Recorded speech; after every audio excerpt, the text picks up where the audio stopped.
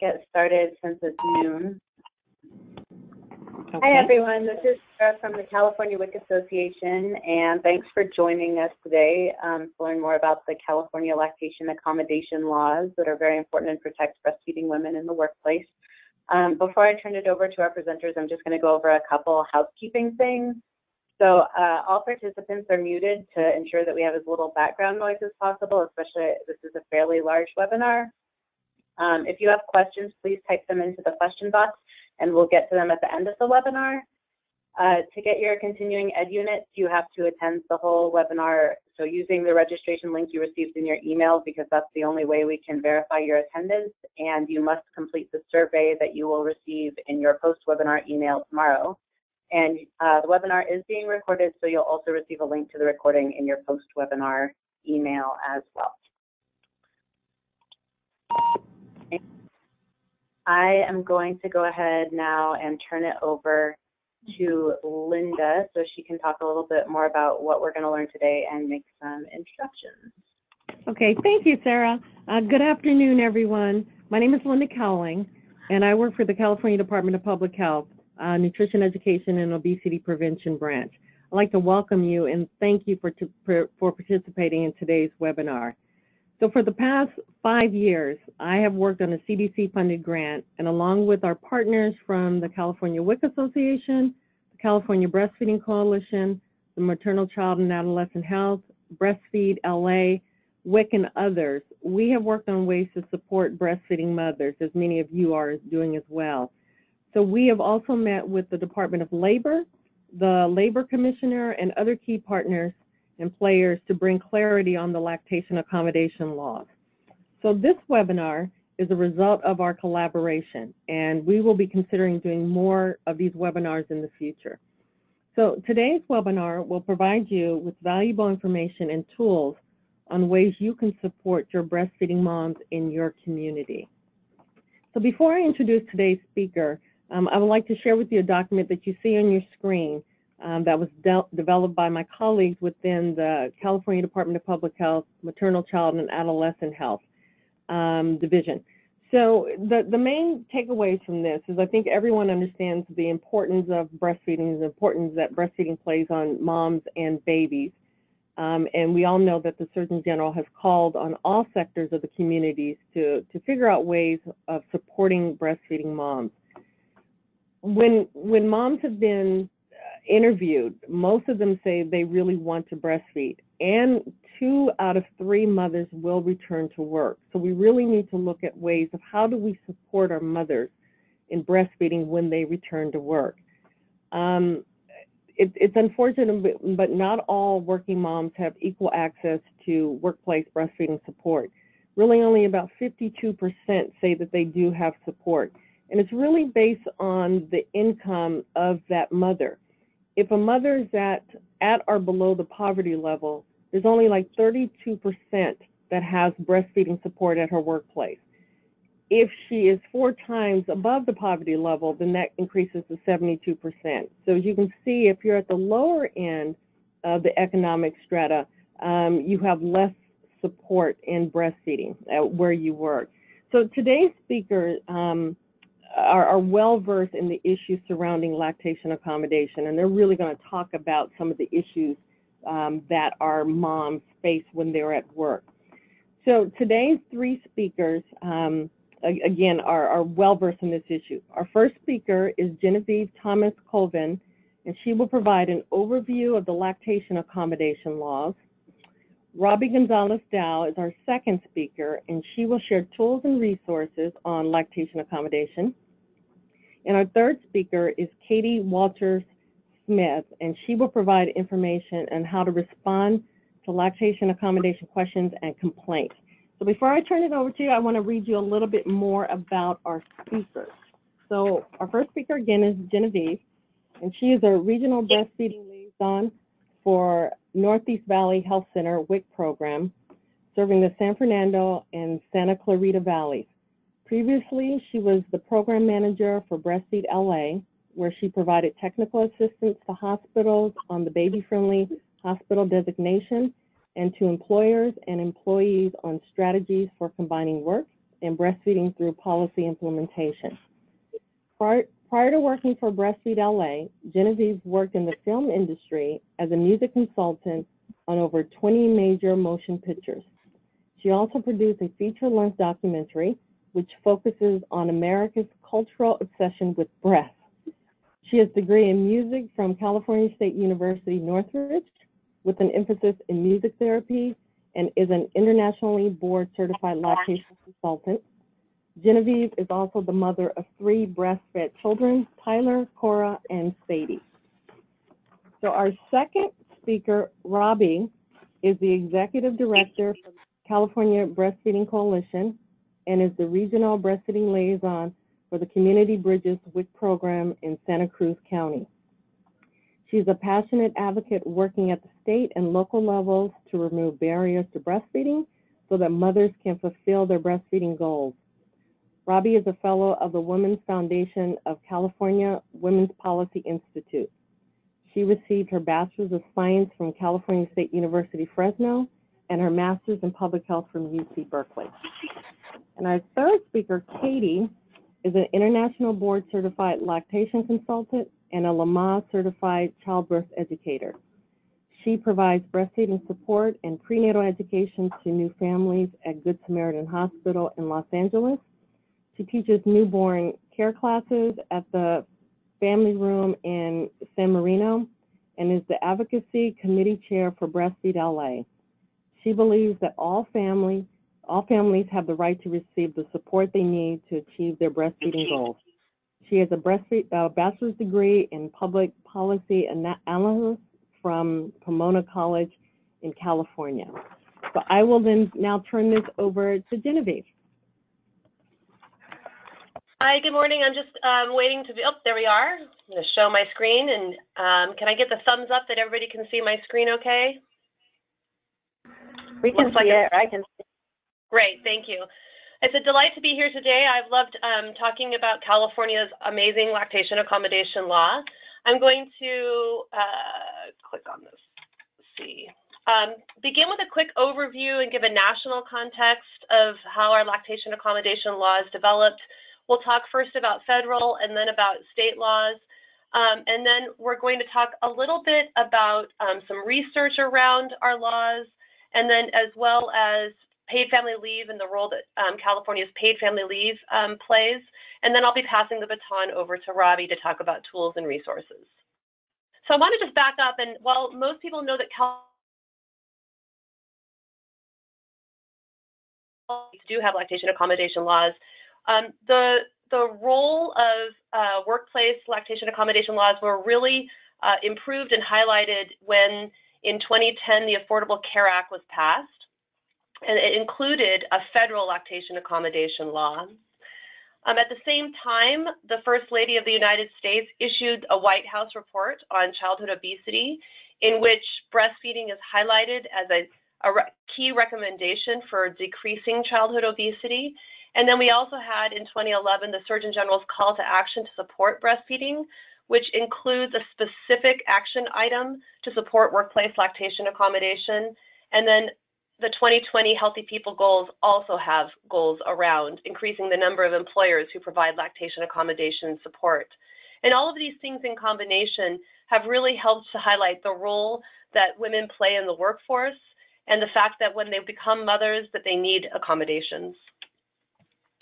And let's begin also with the breastfeeding recommendations. The reason why having lactation accommodations is so critical is actually to be able to meet the thing that all healthcare organizations recommend, which is exclusive breastfeeding for the first 6 months.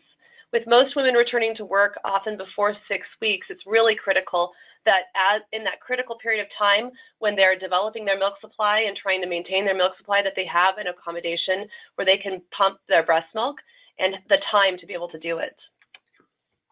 So let's start with the federal law. In 2010, the Break Time for Nursing Mothers law was passed through the Affordable Care Act.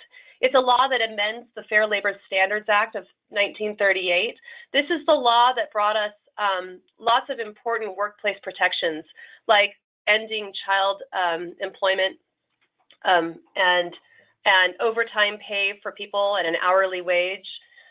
They also oversee our Family Medical Leave Act, the Department of Labor. And this law makes sure that people who are at the most risk of being exploited have basic employment rights. This law calls for reasonable accommodations, and it requires employers to provide as many breaks as a mother needs to be able to accommodate her lactation. It also requires employers to provide appropriate space. There is a limit in that it's only applicable for the first year of a baby's life, but there's a very important preemption clause. And that preemption clause states that if there is a state law that has a greater protection, then the state law would prevail. So how does that compare with the California law? Well, the first thing is that the federal law doesn't preempt the California law if the California law provides greater protections. And in some cases, the California law does provide greater protections. So between the California and the federal law, both of them apply to all employers and employees. Frequently we hear, for all employers, but not all employees. So in California, the California law does apply to all employers and all employees, but the federal law only applies to non-exempt employees. These are employees who are categorized as hourly and not exempt from overtime pay. So generally we know those to be the people who are sometimes called covered employees or hourly employees. Now, some employers think that the federal law doesn't apply to them because some employers who have less than 50 employees may be exempt if compliance would create an undue hardship. However, the federal law has been really clear that a federal hardship would be hard to actually meet the criteria because there are so many options for how to accommodate an employee. So in general, the Department of Labor has advised us that most employees need to comply first and then ask for a hardship, an undue hardship exemption. So again, an employer can't flat out deny based on the size of their organization. They need to accommodate first and then apply for the undue hardship exemption.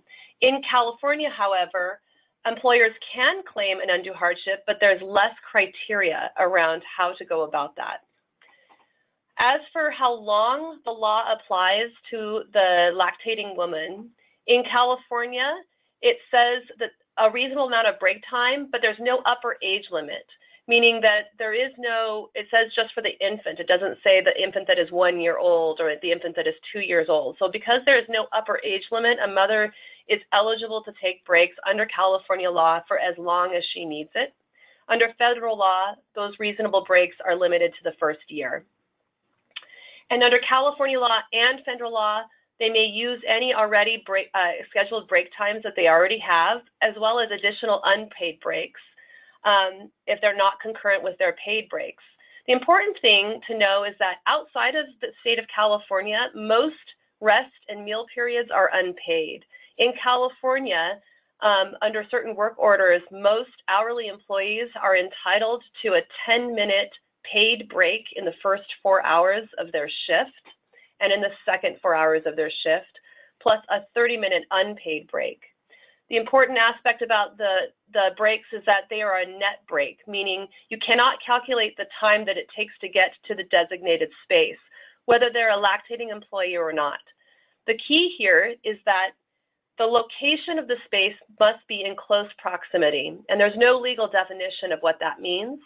But if you ask an employee to walk, say, 15 minutes to get to the designated space, the 15 minutes it takes cannot be calculated against the mother's time. It is the time that she's inside the designated space that becomes the actual break time. And later, Robbie will show us how to identify the exact area on the the Division of Labor Standards Enforcement's website, so you can see exactly where it says that. So for most employees, they'll have a 10-minute paid break, but they'll probably still need another 10 minutes of unpaid. And how the employer handles that is based on their timekeeping system. Some employees have found that it's useful for them to come in an extra 10 minutes early or stay an extra 10 minutes late to make up so that they don't actually lose any additional income. As for space, there's some slight differences between the federal and the California law, but essentially they are the same in that they need to provide a room or another location in close proximity to the work area, and it cannot be a toilet stall for the California law. And under federal law, it's a little bit more detailed. It needs to be shielded from view and free from intrusion from coworkers and the public, and it cannot be a bathroom. So the federal law has stronger protection when it comes to the appropriate space. But the most important part of both of these particular laws is that they each come with a civil penalty or a civil sanction, meaning that employers who fail to provide accommodations to their lactating employees can have to pay a penalty. In California, it's a civil penalty of $100 per violation. So if an employer fails to provide a lactation accommodation 3 times in one day, that would be approximately $300, which is generally more than that employee is probably making and how much you would actually be spending if you were just to pay them for their breaks. And it's estimated under federal law that it could be up to $1,100 per violation for willful violations. There are many other important California laws that apply and support this lactation accommodation law. For example, the Civil Code 43.3 to be able to breastfeed in public, the Civil Procedure Code Section 210.5, jury duty exemption. A key piece to know about this is that this jury duty exemption applies to mothers who are in the primary care of their infants in breastfeeding.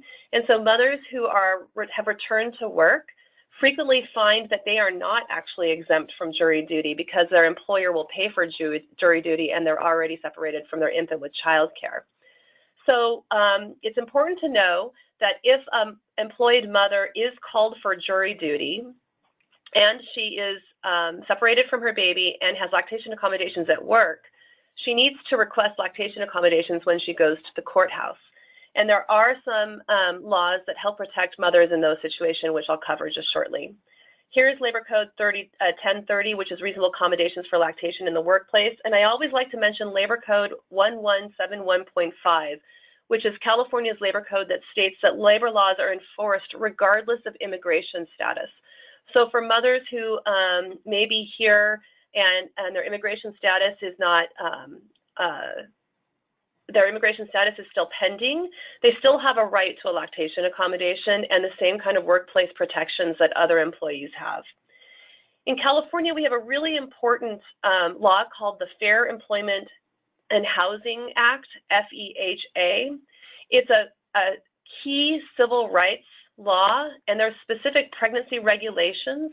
And within those pregnancy regulations, they specifically state that lactation is another related medical condition that requires reasonable accommodations. And most employers have to post either their Notice A or their Notice B, and both of them talk about lactation accommodations. We also have case law that really states how important breastfeeding is.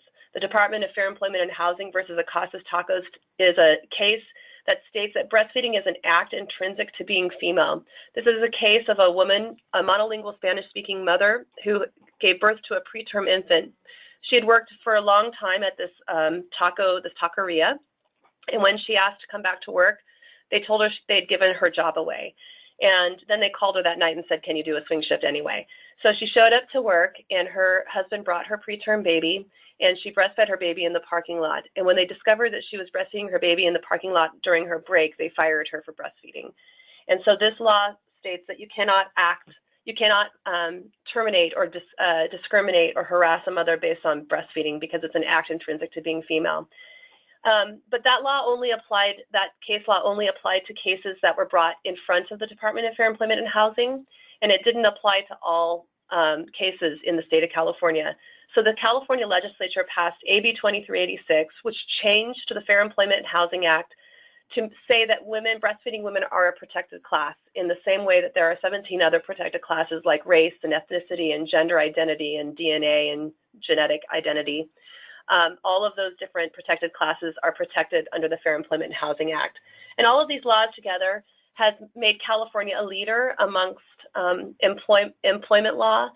We actually have the greatest legal protections for breastfeeding women. So we're going to pause for just a moment now, and I'm going to ask Sarah to go ahead and put a polling question up for me. And I'm going to just check to see if that's coming. We're going to do a quick poll. and the poll is open. I'm not able to see the poll, but if somebody could let me know that the poll is going. This is the question.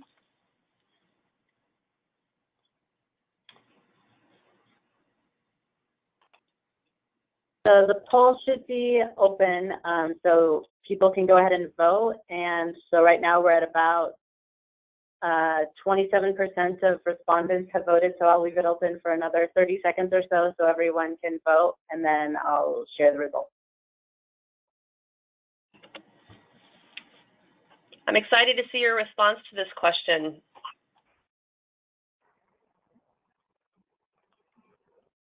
So we're having a little bit of dead space right now, so I'll just say again, it's really good to be in California with our strong commitment to women.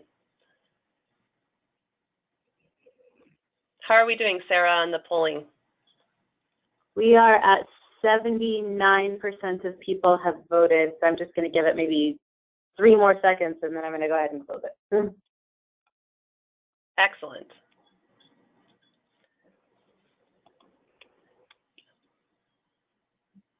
Okay, it looks like we've got a polling result. So Sarah, what's the question and what were the polling results? So the question is, breastfeeding rates are affected the most by which part of lactation accommodation law? And 27% of respondents said reasonable space accommodation, 1% said access to hospital-grade pumps, 11% said enforcement, so penalties and fines, and 61% said reasonable break time accommodation. Oh, that's wonderful. Thank you so much for that poll. So I'm going to share a little bit of research now on the role of public policy.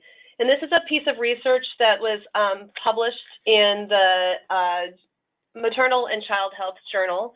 And in this, it's called the Association of State Law on Breastfeeding Practices in the United States. And the purpose of the study was to examine the relationship between breastfeeding initiation and duration practices with selected laws enacted at the state level in a nationally representative population. So what they used was the 2003-2010 National Health and Nutrition Examination Surveys to examine the breastfeeding practices.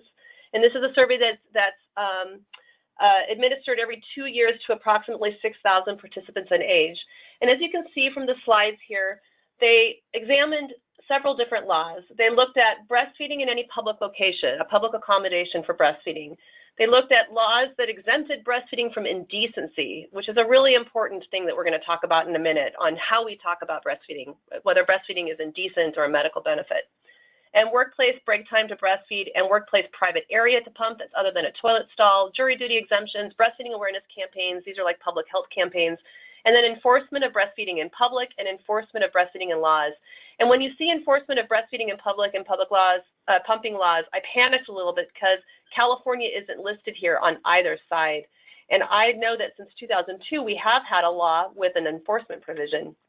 So I contacted the researcher, and sure enough, the journal had misprinted the map. So if you ever pull this research for yourself, make sure you get a copy of the correct map. And this is it. This is the correct map that shows that California is on there. From 2003 to 2010, we had a lactation accommodation law that includes enforcement. So what were the odds of breastfeeding taking place based on these laws? So for infants, the odds of a baby having any breastfeeding increased by 43% for a public accommodation law, 81% for jury duty exemption, and it increased by 225%. This one was by far the most important one if there was an enforcement for pumping at work law, and it decreased by 26% if breastfeeding was exempted from an indecency law. And then because we care about how long women breastfeed, I wanted to see what happened at 6 months. So the research showed that infants, the odds of an infant's breastfeeding at 6 months, it increased by 34% if there was a private location at work to pump, 66% for jury duty exemption, but 102% for enforcement. So what it really tells me, oh, and also reduce the odds of a baby being breastfed at 6 months from if they exempted breastfeeding from indecency laws. And so what this research really highlights is that employers are more likely to actually provide employees with lactation accommodations if they're at risk of being fined. And this is a really important piece to communicate to mothers, because a lot of mothers lack the self-efficacy to be able to stand up for themselves. So the more that we can tell them and explain to them how to complain and how to make sure that they are accommodated in the workplace to actually make the complaints. One of the first things that we did when we engaged the Department of Industrial Relations Division of Labor Standards Enforcement, which is the California Labor Commissioner, was ask them how many complaints that they got regarding lactation accommodations. And there just isn't very many because people don't take the time to complain. And if we don't complain, then we don't count. So it's really important. Enforcement for pumping at work is a really critical piece of our lactation accommodation law. I want to talk about the lowest wage workers, and those are the ones that are in welfare people who are employed through welfare at work requirements. And so a few years ago, a law was passed, SB 252. It changed the welfare to work requirement, saying that pregnant women can satisfy the requirements by participating in a public health home visitation program like the Nurse Family Partnership. It also, this law reinforced public accommodations for breastfeeding, but it really raised a question of what happens when they're engaged in the welfare to work activities, which often requires them to go to serve volunteer hours or go to community colleges, and are they do they have a right to a lactation accommodation? So we asked, and the question came up is, are CalWORKs participants considered employees or are they considered participants? So initially, the Department of Social Services told us that no, that they did not have a right to a lactation accommodations, but we actually asked the California Labor Commissioner, and they assured us that yes, they would have a right to a meal and rest periods in the same way that any other employee would. So if you ever have anybody in the CalWORKs program who needs lactation accommodations, they also have a right. And paid family leave is a really critical law that we have in the state of California. We're one of only 4 states that offers a law. And what this research shows is that it doubled the median duration of breastfeeding for all new mothers that use it, even low-income mothers. So California has had a paid family law as long as we've had a lactation accommodation law, since 2002. But most people still don't know that they have a right to be able to have income replacement when they take a leave after their baby is born. Many do know that they might have a right to disability income for pregnancy, but there's an additional 6 weeks of paid family leave that they can take. So this is the way that looks through the California pregnancy disability regulations. It says that this is all just income replacement, not job protection. Under income replacement laws, a mother has a right to 4 weeks before she gives birth, and she will receive a percentage of her income through the state disability insurance plan.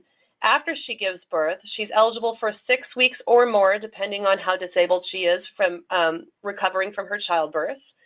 And then she's eligible for an additional 6 weeks of bonding paid leave through the California Paid Family Leave Act. And then the father could take an additional 6 weeks because dads are also eligible to take paid family leave if they've paid into the state disability insurance fund. The most important thing I need to point out here is that disability is determined by the patient's physician and not the state.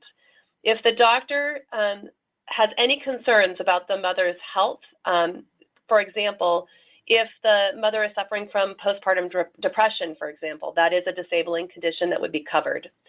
So it is, again, the doctor's ability to determine the length of disability.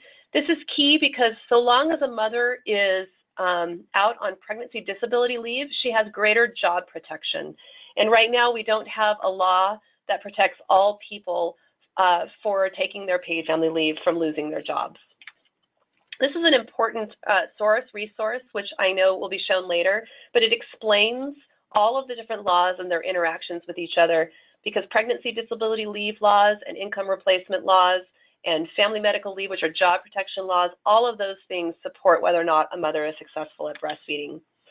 This is my email address, and my recommendation is that you have a regional breastfeeding liaison through the WIC program in your area. Partner with them, contact your local WIC agency, find out who the regional breastfeeding liaison is. They have this presentation and are happy to come out and do support presentations to employers in your community. And you're always welcome to email me. And now I'm going to pass the baton to Robbie, who's going to talk about resources that will support this information. Thank you, Genevieve. Thank you for that fantastic summary of the laws and how public policy matters. I'm going to show my screen And Sarah, if you can bring up the first poll.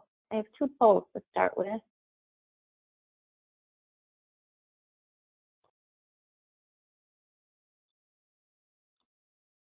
Is it there? Oh, there. Yes.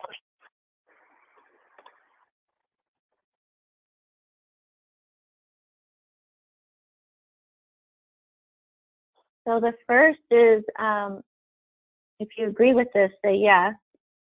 So I know where to find the website resources with information about the state and federal lactation accommodation laws. Kind of, or no?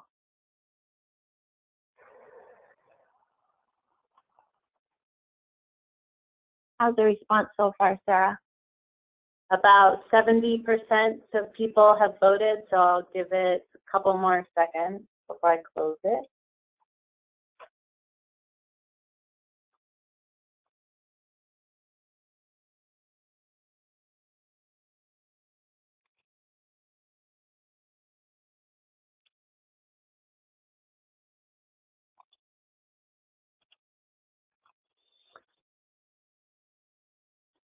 Okay, so I'm sharing the poll results, and 46% of people said yes, 44% of people said kind of, and 10% of people said no.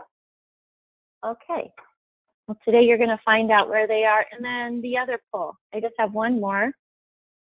Okay. So it's just yes or no. And it will say, I have read the frequently asked questions about lactation accommodation on the California Department of Industrial Relations Labor Commissioner's website.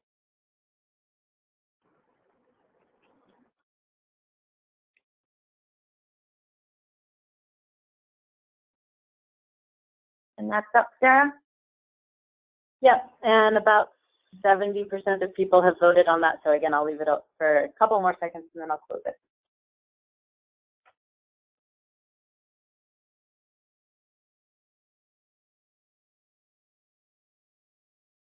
There really is a lot of information out there, and I was almost thinking that, you know, it's kind of information overload. So I'll show you where those resources are in a summary of each one.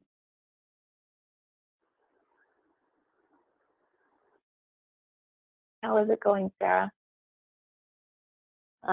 Closing it right now, and I will share that. So 11% said that they have read it, and 89% said that they have not. Okay, then this will be very useful for you today. And are you seeing my screen? Yes. Okay. So first of all the resources are on the California Breastfeeding Coalition website. When you go to the tab Breastfeeding Rights in Workplace and School, and this may change, I think we're going to separate workplace and school, but on this page, when you scroll down, all the resources are here that I'm going to show you today. And even when you scroll down a little bit further, they're just listed here also. So don't worry, you will be able to find them. So the first one I'm going to go to is the frequently asked questions on the California Department of Industrial Relations Labor Commissioner's website. And this is really our official guidance that we currently have from the Labor Commissioner's Office on implementation of the California Lactation Accommodation Law. And so when you scroll down, this first paragraph here, this first one, explains the law. And you heard Genevieve explain the law, and it does apply to every employer. And that is a really important part of our law. The paragraph, also something that Genevieve mentioned, is there's that hardship exemption. But it's really not for the company or the business to determine. They do have to provide lactation accommodation, make a reasonable effort, but then it would be up to the mom to make a complaint if she's not being accommodated. So the complaint process is very important, and I'll show you where that's at. The second paragraph explains how lactation accommodation is considered a rest period. And if that rest period is missed, that's another violation. So she would, if any of those rest periods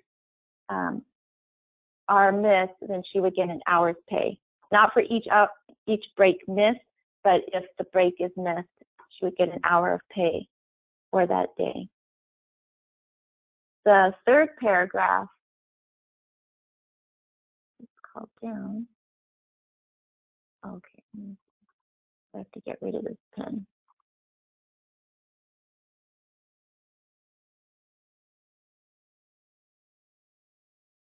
Okay, I didn't realize that. Okay, here we go. So you have to get rid of that pen before you can scroll down. So the third paragraph, sorry, that pen is still existing there. That's where it defines the rest period as a net 10 minutes, which means that the rest period begins when the employee reaches an area away from the work area that is appropriate for rest, or let's say lactation accommodation. And that's what Genevieve was explaining right here. That's where that language is. The rest of the page is the frequently asked questions. And so this part is important. What I want to point out is question 3. Can my employer demand a doctor's note or other medical documentation? We've actually had someone call about this where the woman was new to California and she hadn't established care yet so she wasn't really aware of what our laws were here in California. She missed the days of work to go establish care, get a note, and she called the California Breastfeeding Coalition because she felt like, I don't think she wasn't sure if it was right. She wanted to find out if there was any recourse. And so there was. A claim was made, and she even got paid for that day's work, but the employer cannot require you to submit documentation regarding your need to express breast milk at work. Also, down question 5, I'll scroll down, because this is about where they encourage you to make a complaint if you are not being accommodated, or if you feel like you have not been given adequate time or a place to express breast milk. And I will go to that. So this is the part, if you click on that link, it takes you to how to report a labor violation law, because it is a labor violation law for rest time. And when you scroll down, it tells you to submit it online. You can download it. You can take it to your local office.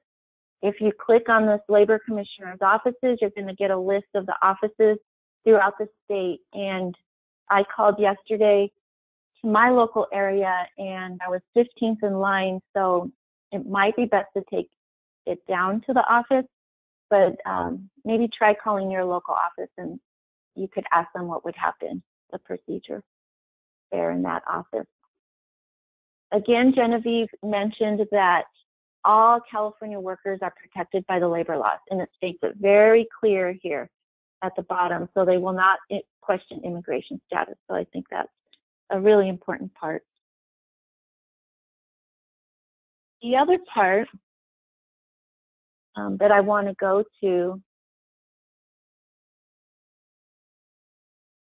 is, the other part on here. Can you see this? I'm moving a little bar there. Retaliation. So if you click here, if a mom feels that she's being retaliated, so let's say she's asking for lactation accommodation, and they say, well, today or tomorrow your schedule is going to be maybe 4 hours less. And she's thinking, why are they doing that? Or something's changing, but she just feels I'm feeling like I'm being retaliated because I'm requesting lactation accommodation. Something's different, or they're not treating me the same as they did before. She can also make a retaliation claim, and we would encourage that. The other part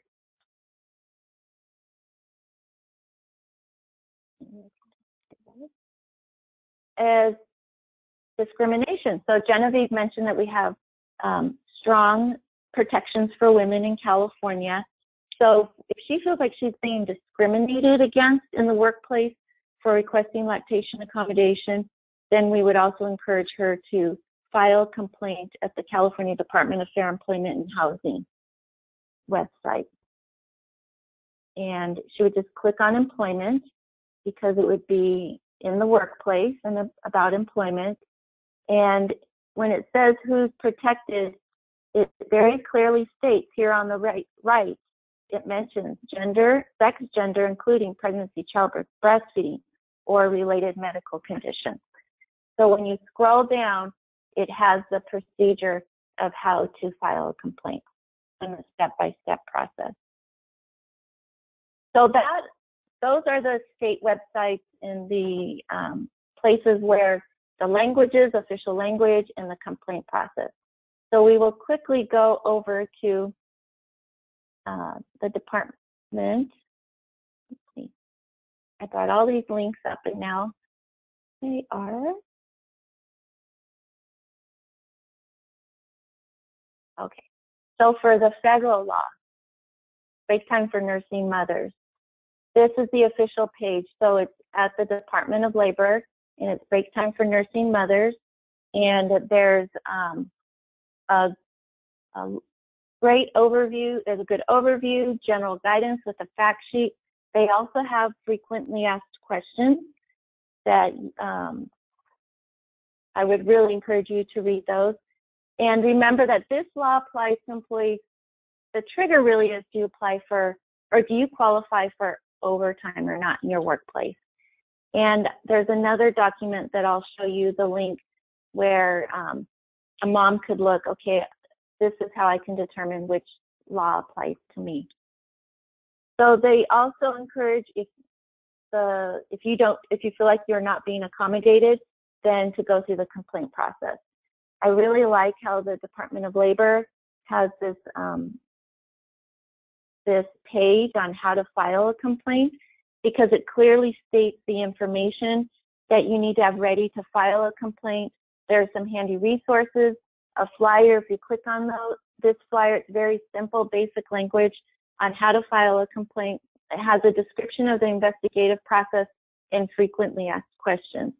So this is a really good site.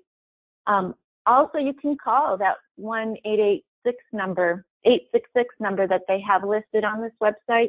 You can also go to the local office. At the coalition, we have posted up here on this page when we have all the departments. So if you want to make a complaint, here's all the departments where you can make a complaint. But I also made this video that has an enforcement agent in Sacramento explain the process. And there's a mom who made a complaint. She was an ambulance driver. And just to demystify the process and to show how easy it can actually be and the help that you can get. So we have another poll. Sarah, I'm wondering if you can bring that one up. There we go. So if it's yes or no, I have shared the online resource supporting nursing moms at work, employer solutions with the business or employer.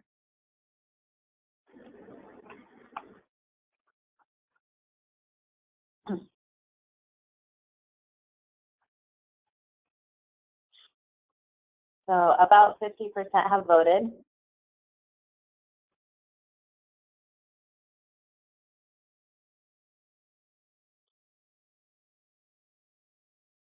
If you don't know what it is, that's okay. You can say no.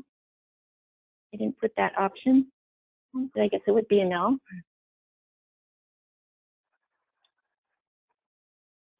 And we're at about 70%, so I'm going to give it 5 more seconds. Okay. And I'm asking this question because this really is the resource for employers.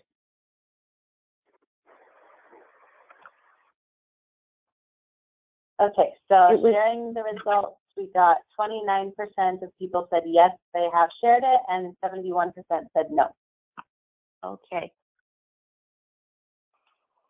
So I highly encourage you to share this website. And to go through it.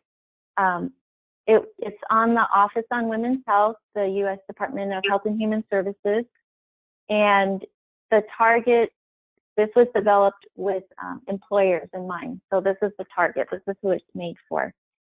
And it has hundreds of photos and solutions for every type of industry.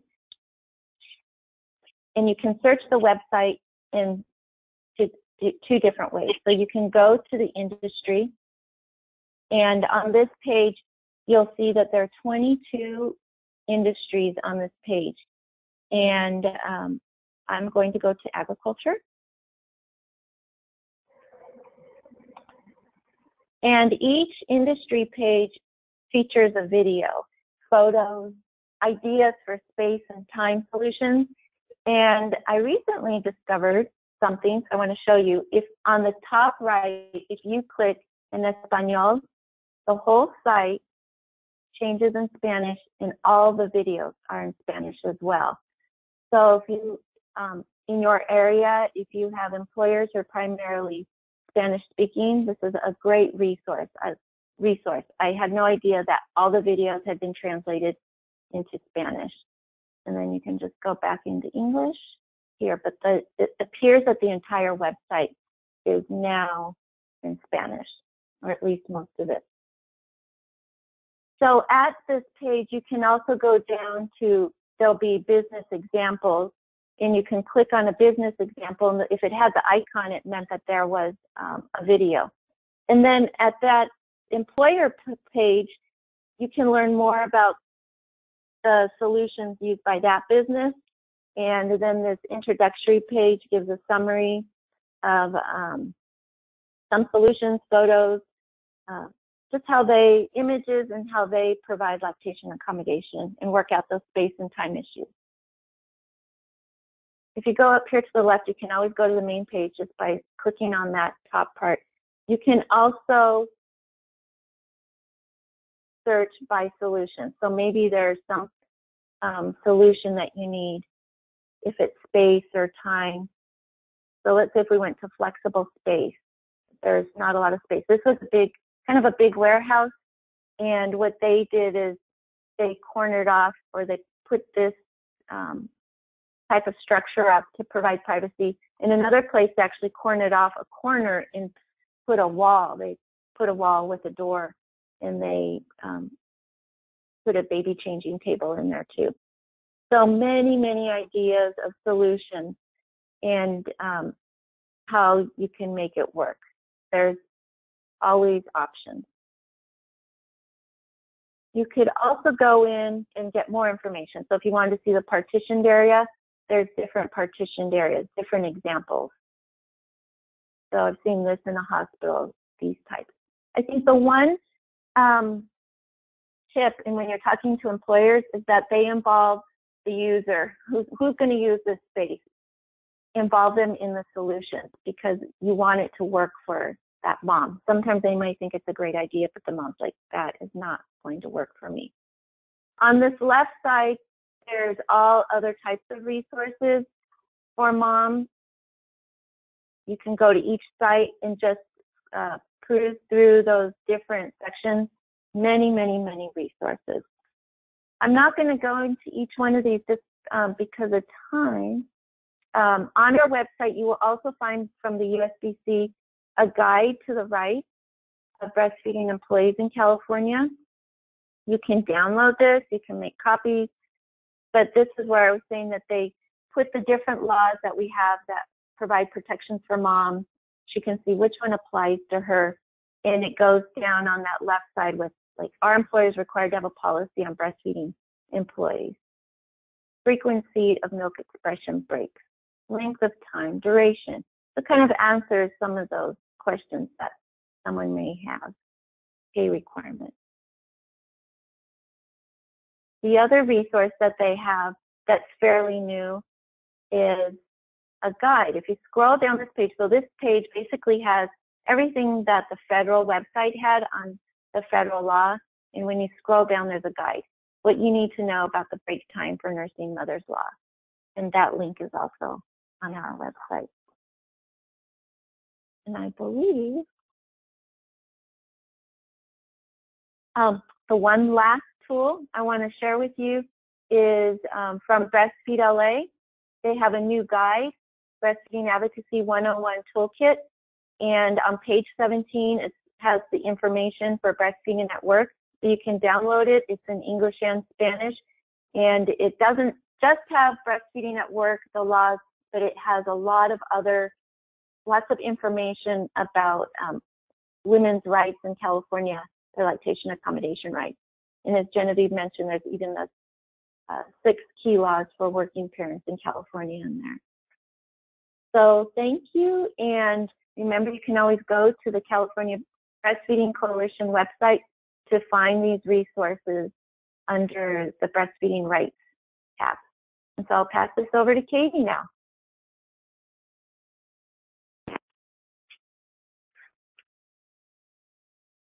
All right. Can everyone hear me and see my PowerPoint? We can hear you and we can see your PowerPoint. I don't think it's in that center mode though. Excellent. All right, so I'm going to dive right in to respect everyone's time. I do just want to briefly touch on what other folks have said about our Katie, changing. You're on note yes. page. You're on your note page. You're not on presentation view. Okay. It says that it's showing the PowerPoint on my screen. What do I need to change from my end? Katie, I think because you have it in PDF, so I think it slideshow, maybe the slideshow play. You still can't see it? We can see it. It's just in a mode where it's just small. So I think.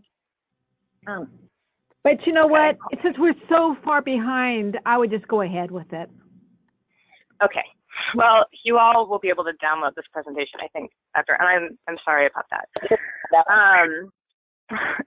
Okay. So we know that our economy is changing. Both more women with children under 3 are in the workforce than in previous years. That percentage has been increasing since 1975. And there was a really interesting study that came out in 2016 that showed that low-wage women's jobs are actually growing at a faster rate than other jobs in our economy. They defined low-wage women's jobs as jobs where most of the workers were female, and the median wage is less than $15 an hour, and they're fairly large occupations. So what does this mean for us? It means that access to lactation accommodations are critical to breastfeeding success, that parents may be basing their decision on whether or not they're going to breastfeed based on their knowledge of or lack of knowledge about lactation accommodations at work, and that they may be working in industries where they're increasingly likely to face barriers to lactation accommodation. Some of those barriers include lack of information, fear of negative consequences of speaking up at work, any pre-existing challenges in the work environment. So if a mom is already having a hard time getting her rest breaks, she may also have a hard time enforcing her right for lactation accommodations, and people may not know where to go if they have trouble enforcing those accommodations. However, all workers, Katie, yes. Can I ask you, are you still on that first slide that says Breastfeeding Advocacy 101? No, I've gone through. Okay, because that's what we're seeing. Okay. There you go. Okay. Can you sorry, yeah, I can see the change. Would it be easier if I switched it to my screen and I can show your slides? On the bottom, on the left, on the very bottom, that one. Oh, wait, here we go. How about this? Yes, yes. Is that, can you see the No. It's still off. Click it again. Oh, well. Just go to slideshow on the top tab. See where it says tab? Go to slideshow. Click the tab that says slideshow. Then you have to actually click it. The tab. No, the tab up top. Yeah, the tab. It's right next to See where it says slideshow? Coming over to the left? You have to use the cursor and click on slideshow.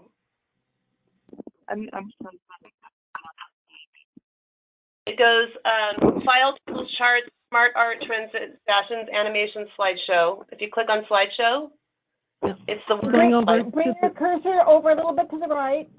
Keep coming over to the right. Bring your cursor to the right. Ah, okay. Sorry. It just says from current slide. There you go. Is that working? Try it again. Okay, then come down and then try. No, this is not highlighted. Oh well. Can you come down to the bottom left? Come down to the bottom left. Click all the way down. I tried that already. Yeah. Oh, I thought that maybe it might come on. I would just keep clicking the slides when you're on them on the left. From there. Okay, I see. Here. Yeah. Yes. Okay. All right.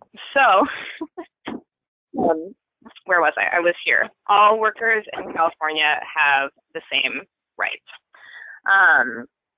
So you are already an advocate. Your work supporting breastfeeding families is already having an impact. And because you're in conversation with new breastfeeding families, you have a great opportunity to share this information. So when you're doing that, you want to just use the counseling skills you already have. So believe that the person has the capacity to advocate for themselves, listen to what they're telling you, provide information support, and then support their informed decision. One thing I would add for lactation accommodations is that you do want to encourage everything that they're doing. So both the request and then anything that the employer says. So what if you don't know the answer? What if it's a complicated case? So that's when you want to refer to other people and resources. So any of the resources that Robbie listed, your local breastfeeding liaison, the California Breastfeeding Coalition, or Breastfeed LA, and other coalitions. So moving along to practical things that you all can do to incorporate this information in serving your populations is one, to include it in prenatal education. This is something that I've done in my classes, and people are really responsive. The three categories that I would suggest doing that are including information about paid family leave, about lactation accommodations at work, and about public breastfeeding accommodation laws. And then what happens when you are face-to-face with someone who's running into an issue? Sometimes it's pretty straightforward. An employee may just need to remind their employer that they have a right to accommodations, and that's all it takes. And that is something that you can do, right? So if they come to you, they say, you know, I'm having trouble pumping at work, and then you say, actually, you have the right to do that. Let's talk about how you would talk to your employer. That may be all it takes. We did have an example recently where this happened. I'm just going to share one of these stories. So a woman contacted Breastfeed LA after she was told that she would not be able to pump at a gig that she was playing at a concert venue. She contacted Breastfeed LA. The Breastfeed LA said, that doesn't sound right. Why don't you call the venue and see if they actually have accommodations? She did that, and then she was able to both play the gig and win those accommodations. So it was just a matter of getting on the phone with the right person. However, we know that a lot of times it's not that straightforward, right? The parent may have to advocate for themselves. They may have to document extensively. They may need legal support, community support, and they may be ready to continue advocating for a long time. And not everyone is going to decide to do this, but the people who do can have an impact far beyond their individual case. And as Genevieve was mentioning, some of our case law is based on mothers who decided to do this. So Breastfeed LA is involved with 2 cases at the moment that kind of fit into that second category. And I'm just going to highlight one of them. So a Los Angeles teacher was denied the right to breastfeed her daughter on her lunch break. Breastfeed LA has been supporting her for many months as she's working on resolving her own personal issue. It's still not resolved, but she herself has now become a breastfeeding advocate and is teaching other teachers how to access their own lactation rights at work. And she went up with us to Sacramento to advocate for the new paid family leave bill. So I'm going to end with just my final thoughts are that advocacy begins with you. You never know if the person that you're educating or that you connect to your local breastfeeding coalition or liaison will become the next leader in our movement for breastfeeding rights. And I have some references, and if you would like to join Breastfeed LA's advocacy committee, please send us an email. We'd love to work with you.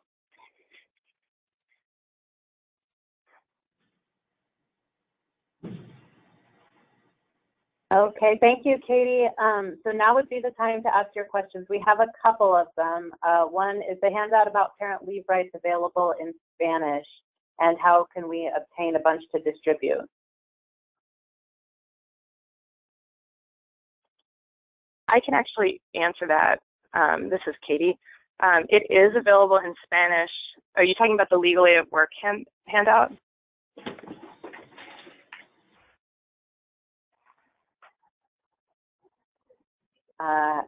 I'm not exactly sure which one she's referring to.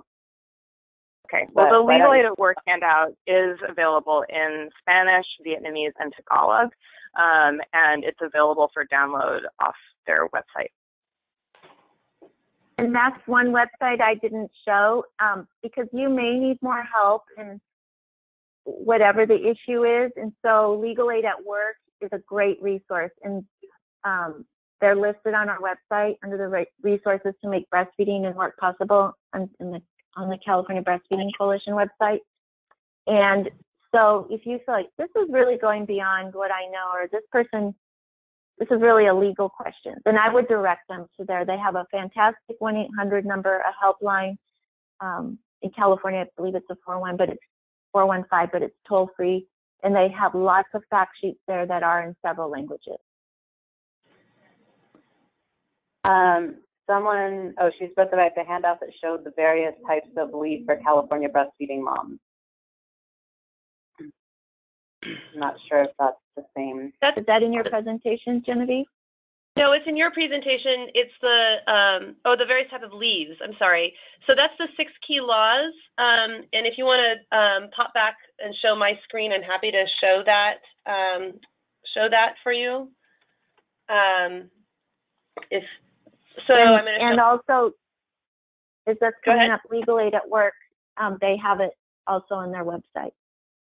And you can just Google, I hope my cursor is showing here, I'm circling California Work and Family. Because if you go to the California Work and Family right here, I'm practicing my arrows here. And if you go to their website, which is workfamilyca.org, if you Google workfamilyca.org and 6 key laws for parents, this comes up in Spanish and English. And it's we print these out and put these in our WIC. We have these in our WIC clinic in our breastfeeding classrooms. And every breastfeeding assessment that I do, when I see a baby at 1 or 2 weeks, I ask them, are you getting your pregnancy disability leave? Do you have a plan to use your paid family leave? Do you know what it means? And I have not yet had one parent who understood what their rights were. So I encourage people to print these out and put them up in your clinics. Someone asked, so lactation accommodations includes not only pumping, but also bringing baby to breastfeed? So this is Genevieve, and I can answer that question. And the answer is actually no. It only accommodates the needs of the mother, the lactating mother. So, however, as I mentioned, the hourly employee is free to leave at any time during their meal break, the 30 minutes that they have between their first 4-hour shift and their second 4-hour shift. And if they are free to leave, they are free to breastfeed in any public location where they are authorized to be.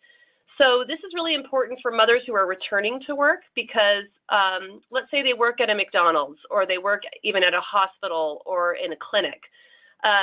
The initial going back to work can be troublesome and difficult on women's milk supplies. So if somebody can bring their baby to them at lunchtime when they are on an unpaid break and they are free to leave, then then they can breastfeed their baby in any place where they're publicly allowed to be.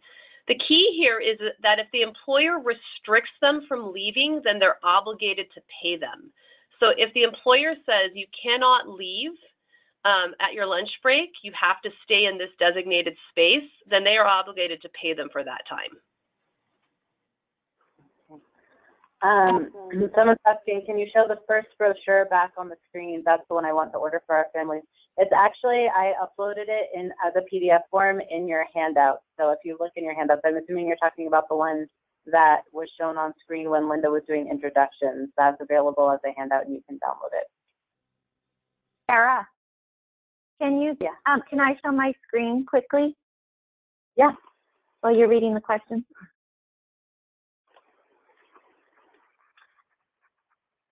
I just wanted to show the Legal Aid at Work website that I have up here. And when you scroll down, this is their work and family page, and we have a direct link to it. And this is where the helpline numbers are. And then they have videos, and these are all in different languages. If you just go up to the top and click the English, Spanish, the whole website will go into Spanish, and I believe that's Chinese. And then they have some interactive tools, and then fact sheets down at the bottom. They are going to be at the California Breastfeeding Summit in January, and they are going to go over how you may create some ordinances in your own city to fill in those gaps of lactation accommodation where you see need. They've actually improved what our current law is, but in San Francisco,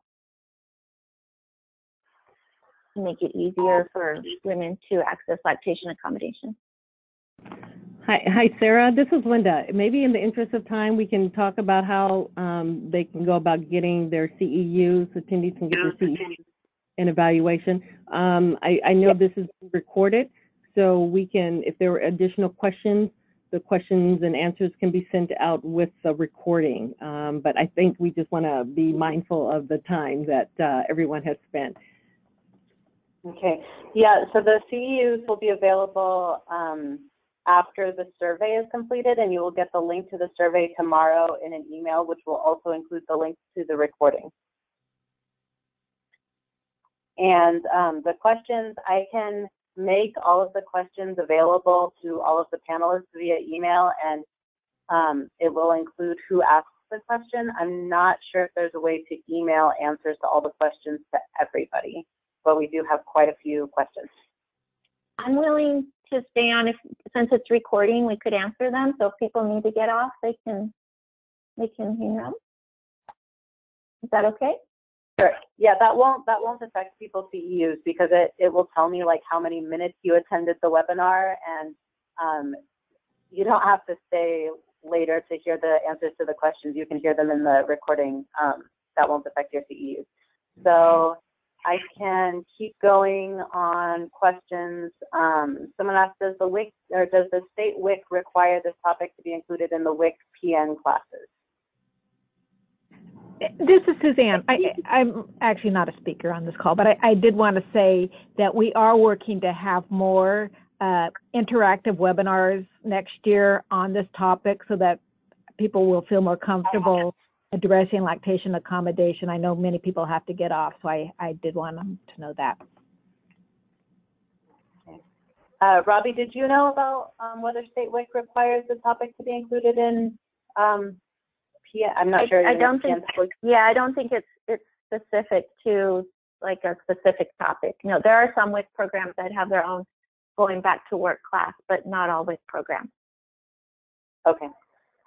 Do you have any info or resources on how to get breast pumps for working mothers? What provisions are in place through WIC and Medi-Cal?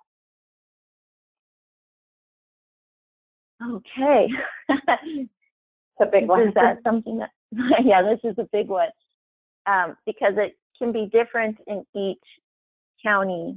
So it was specific to Medi-Cal and Genevieve. I don't know if you want to start in that, but it is different in each county if she's on Medi-Cal managed care. Are we talking about how to access breast pumps? Yeah.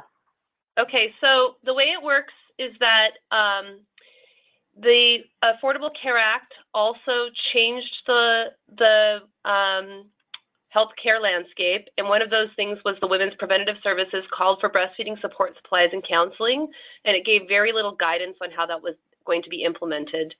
In the state of California, the money comes in at the state level to cover Medicaid, and then it's redistributed to the counties to implement Medi-Cal.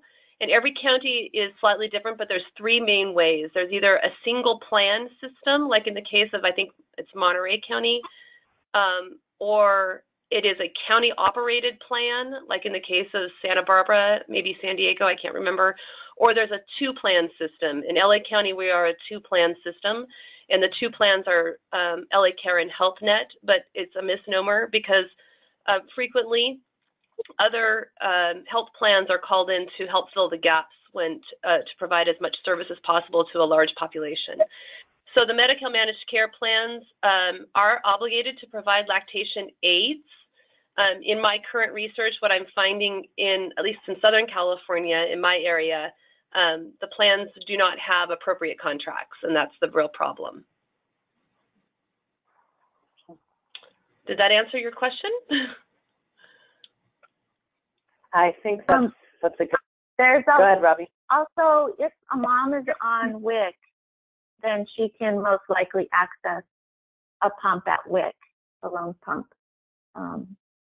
depending on their criteria and how many pumps they have. But if a mom on her card, on her insurance card, there's always a number. So I would encourage her to call that number and ask them. We need to have people ask for what their benefits are. And yeah, it's usually the utilization or member services. So if they call member services, they will generally get the answer. Okay, I'm going to move on. From an employer point of view, what would be considered unreasonable on the part of the mother? For example, the employer suggests a few options, but they are not acceptable to the employee. The employee wants a particular space, and this is not acceptable to the employer. This is Genevieve. I've had a couple of cases like that. And so one of the things is, for example, I had a case at Disneyland of a dancer who wanted to be able to pump in the break room with all of the other dancers. And all the other dancers routinely would change their costumes quickly in front of each other, both male and female, and it was part of the culture of dancers at the Disneyland resort. And but the mother who was pumping wanted to also just kind of face a wall and pump and not go to a different space. The employer, Disneyland, said no, and they said, no, we've got it. It was literally right across the hall. It was a great office, and it was a space. The mother didn't like that accommodation because she felt like it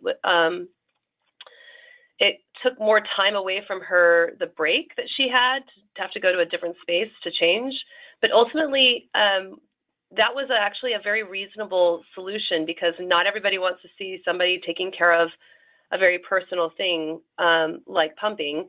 And it also, employers have a responsibility to prevent discrimination and harassment and the potential for inappropriate comments by other employees in that situation. I mean, the whole thing is kind of fraught really when you think about it with problems, but that was really a reasonable situation. So there are times when I would say like in hospitals where moms sometimes request or employees sometimes request like nursing locations that don't work out for patient care.